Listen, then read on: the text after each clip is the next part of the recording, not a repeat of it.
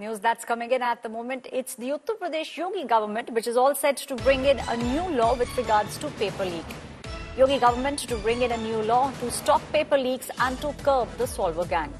In the new law, there will be a provision for the strictest action against people involved in activities like paper leak and also those who become the paper solving gang.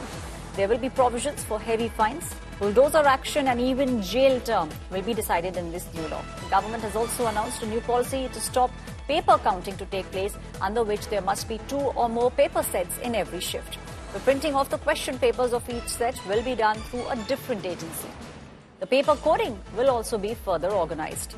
For the centres of select examinations, only government secondary degree colleges, universities, polytechnic and engineering colleges, medical colleges or other well-known, well-funded educational institutes with a very clean track record will be made as centres. So these are some of the guidelines that the Yogi government has now come up with.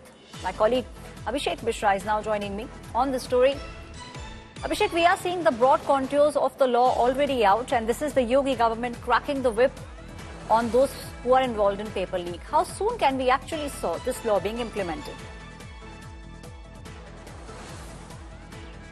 Well, absolutely, Aishwarya, and the circular and the instructions have already been issued by the department to the respective boards and the authorities to make sure that the implementation of these guidelines should be invoked as soon as possible.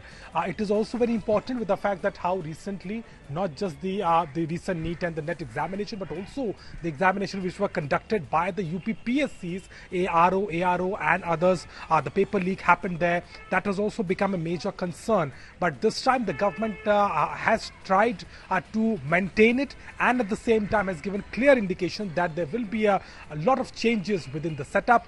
Centers which we are telling that will be given to the separate divisions. There will also be provisions for the students to make sure that they reach on the centers on time. As far as the OMR sheet checking is concerned, that will now be done within the commission or at the authorized centers. So that is what the government has tried to do.